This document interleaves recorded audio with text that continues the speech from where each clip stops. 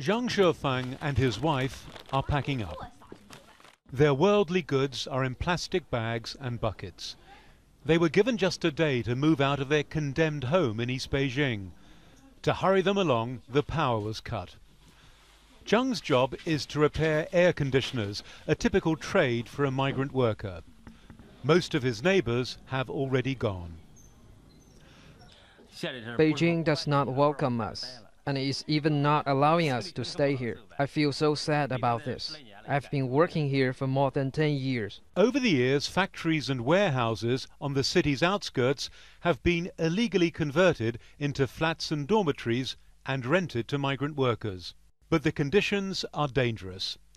Earlier this month, a fire killed 19 people. State TV showed examples of hazardous living conditions.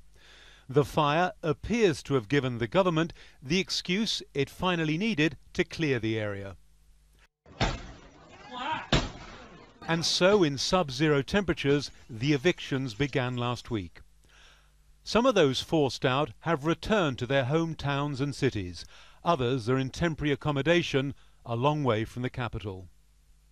The evictions and demolitions provoked an outcry on Chinese social media. In response, local government officials concede their tactics may have been heavy-handed and heartless, but they insist the campaign to clear this area and others will go on. In a move that risks arrest, critics have urged a halt to the campaign. They include a group of 100 intellectuals who've signed a petition against what they call ruthless human rights violations. The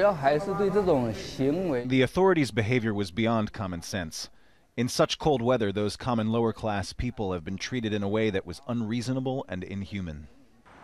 President Xi Jinping has a vision for a vast modern capital befitting a superpower.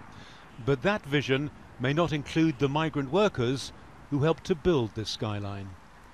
Adrian Brown, Al Jazeera, Beijing.